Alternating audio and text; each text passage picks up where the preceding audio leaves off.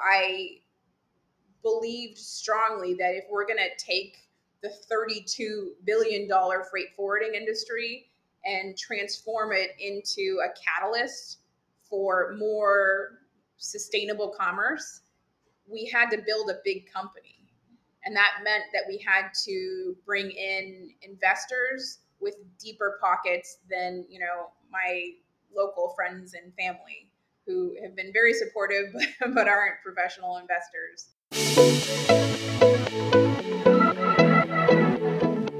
$30 million. That's the amount Jetstream raised in a pre-series A round in January 2023 to provide logistics services for African businesses. Today, we are speaking to Miishe Addy, the startup CEO, to learn about her experiences raising venture capital as an African and as a woman. She shares lots of valuable insights about her journey, so grab your popcorn and let's get into it. Raising funds is important to me. You've raised 2 rounds of funding now, and it's important for businesses that want to scale really quickly. So what was the case for you? At what point did you decide that we need to raise funds for Jetstream? Jetstream is my second startup, and in my first startup, I built it in California in the United States and never raised venture capital. I think one of the reasons that I didn't raise venture capital is because I sort of built the business without thinking about funding as part of the design of the business. I brought that lesson to Jetstream and wanted to do better the second time. So right around the time that Solomon and I were discussing supply chain issues in Africa and how to defragment the industry, I was also thinking about what type of business Jetstream was going to be and what resources we would need to pull in order to get to our full scale.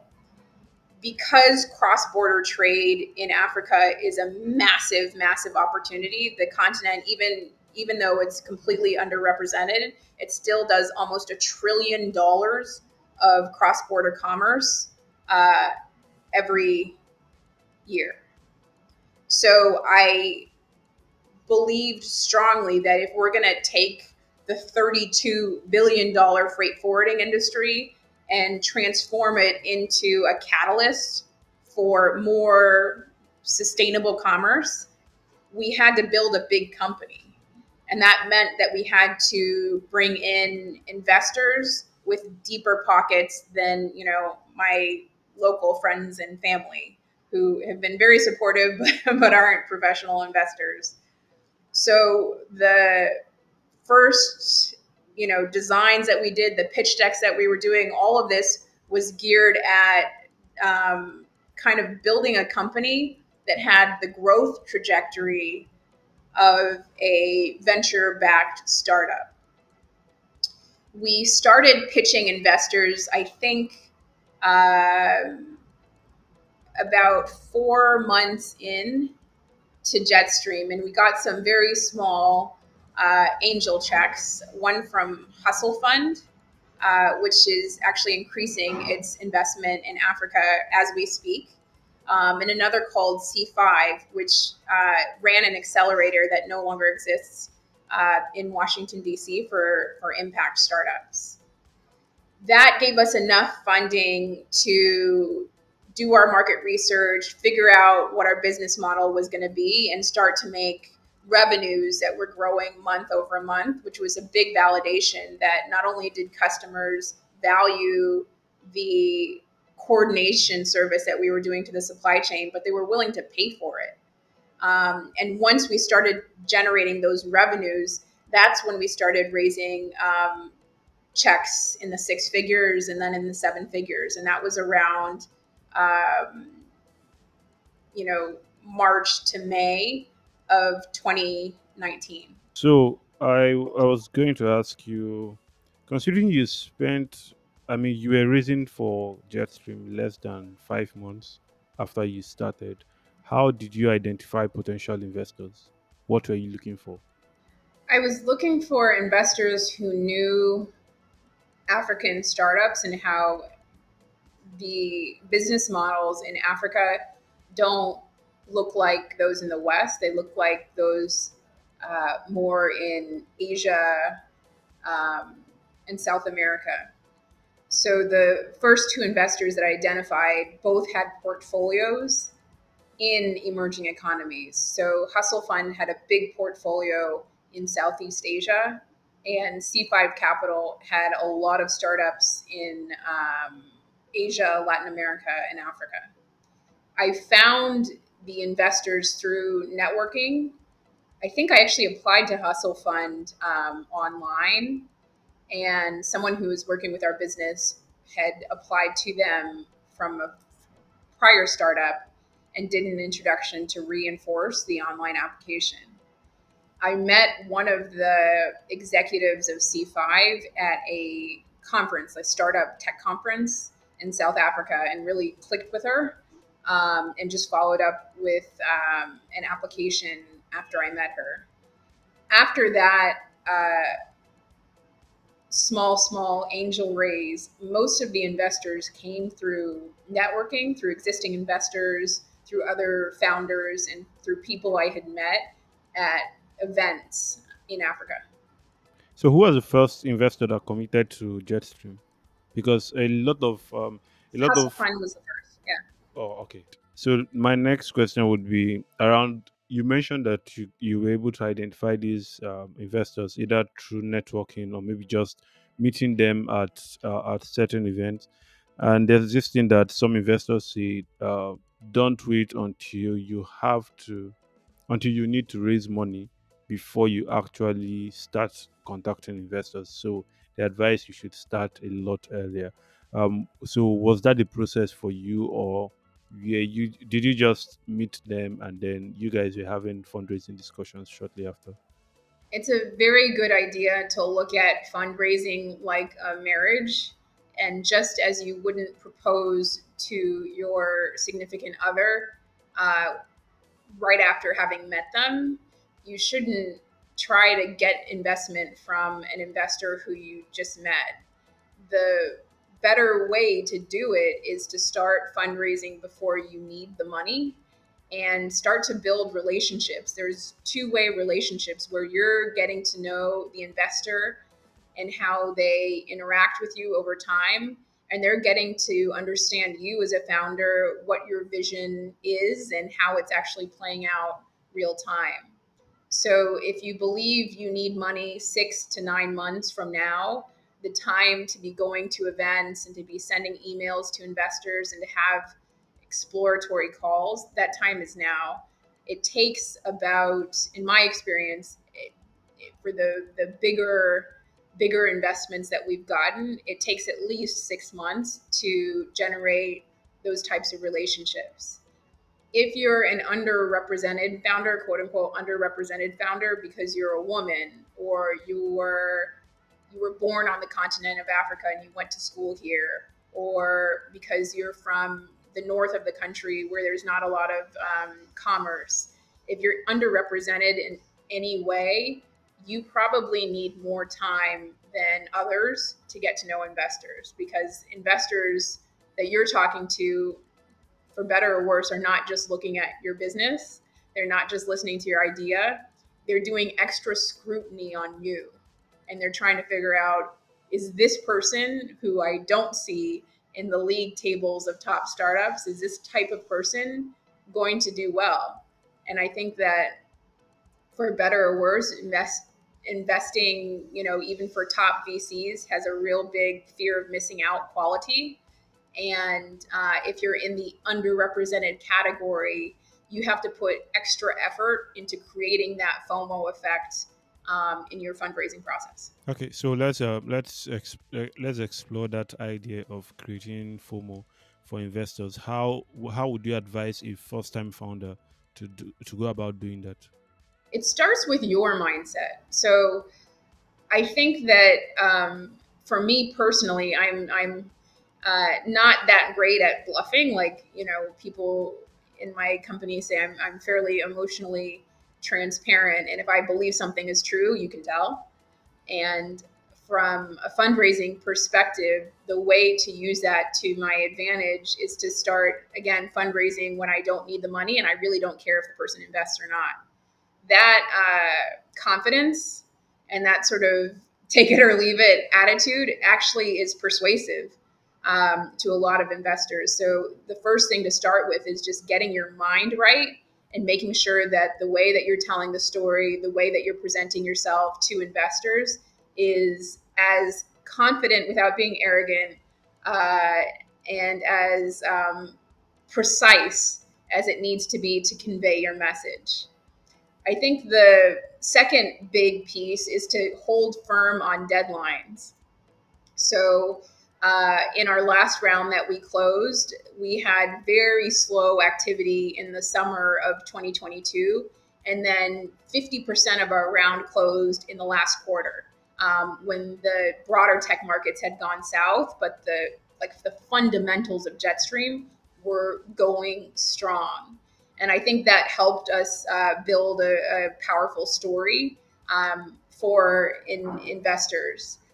I believe that the closing date, like the fact that I set a date that we were going to, close the round, hell or high water, was an accelerant to investors who were sort of on the fence. So for people who were doing a lot of long diligence, et cetera, they knew that the date the investment was going to close was the date. And that helped bring in a big surge of capital in the fourth quarter of last year. As I look forward to our next investment milestone, which is our Series A, I have better relationships in the investment community, not just in Africa, but also in the West. And for that process, creating FOMO is all about finding the right lead. So when you do a priced round of investment, it's not on the Y Combinator safe document. It's not a convertible note. It's actually a round where you issue shares to your investors. It's important to have a strong lead who will basically vouch for your valuation and say to all of the other investors, this is how much the company is worth, and we've done our full diligence around it. That's where my focus is today, is like talking to all the investors that we've touched and learned about, and finding who's the right fit for Jetstream's lead in the next round. That lead is an anchor to the rest of your round, and locking down the lead in short order when you need to, and closing the rest of the round behind that lead is the key, I think, to building FOMO and like a very tight round. Okay. Do you think that being a woman affected your chances of raising capital in any way? Of course it did.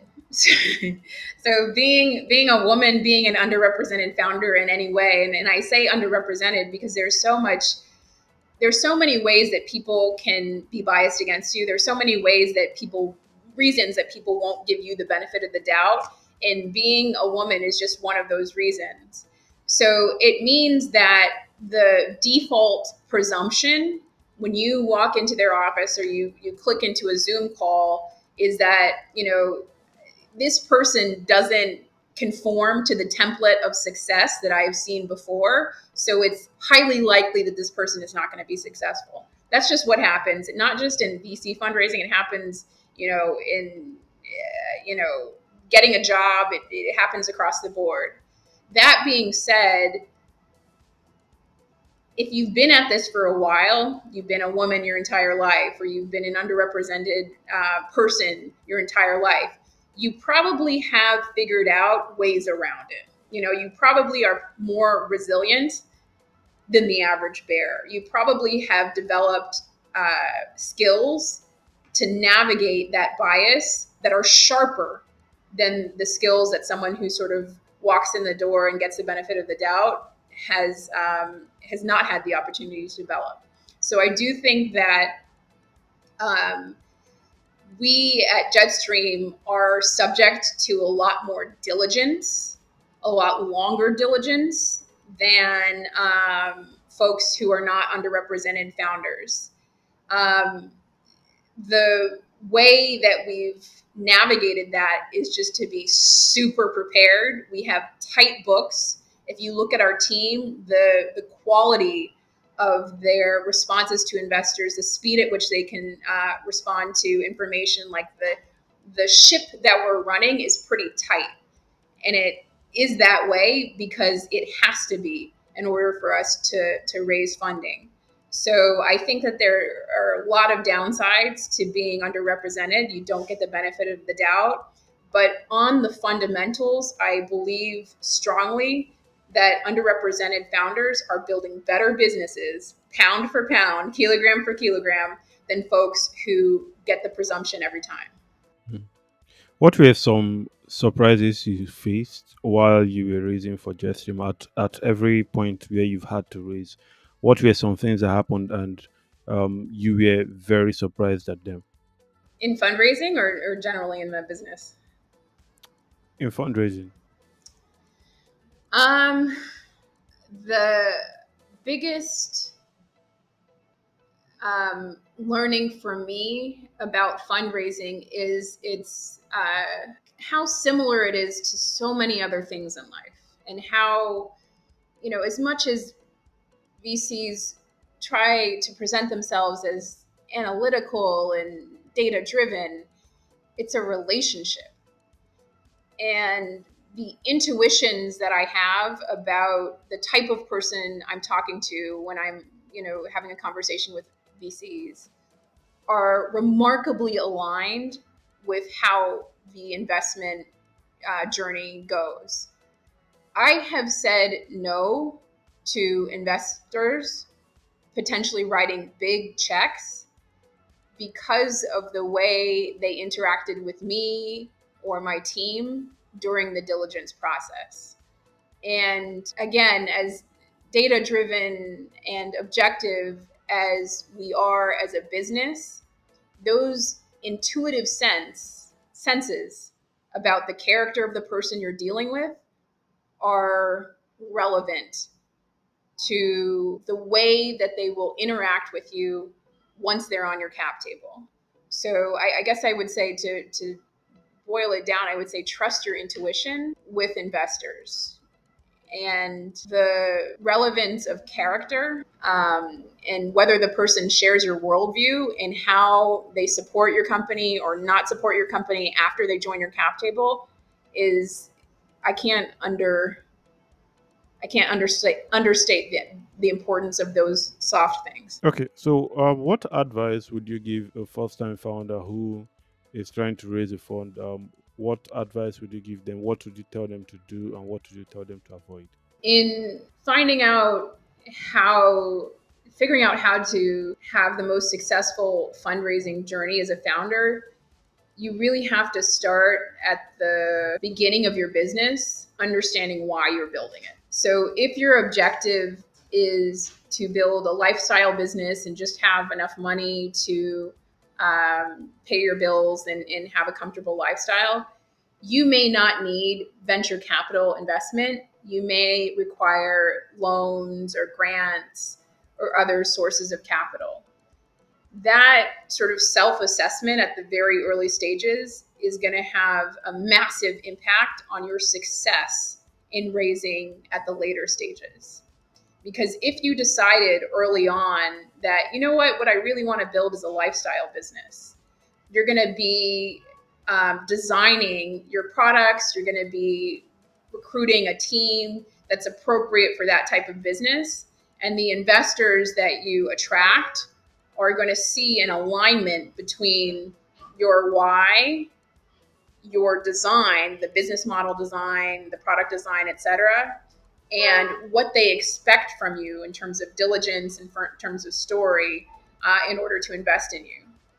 If you decide for whatever reason, this solution that I have or the problem that I'm trying to solve is so big and so appropriate for technology that I want to scale it into a multi-billion-dollar company, I want to go public, I want to be acquired, et cetera, then from the get-go, the work that you're putting into the company, the type of people you recruit to help build the company can't just be your friends. It's got to be the top contributors across the board. The amount of time that you spend developing your story and reaching out to investors, especially if you're coming from Africa, where the investment community is small, it'll completely change your life, and it'll shape the it'll shape what your day-to-day life looks like if you made that decision from the beginning. I believe that you will see long term that decision that I want to be a venture-backed startup start to yield results, and you'll start to see successes if that's genuinely what you want. And if you design your business, you design your team, you design your business model, everything is sort of aligned with that. I don't think you should back into a business model or a problem based on your desire to raise venture capital. I think that's not a long-term sustainable motivation. But you can do it the other way, where you say, this is a problem I want to solve, and venture capital is appropriate for that. And that will definitely define how you build the business. Okay. So thank you so much for your time, Miishe. This was really interesting. It's a pleasure. Thank you. It's always nice to talk to the Tech Point team.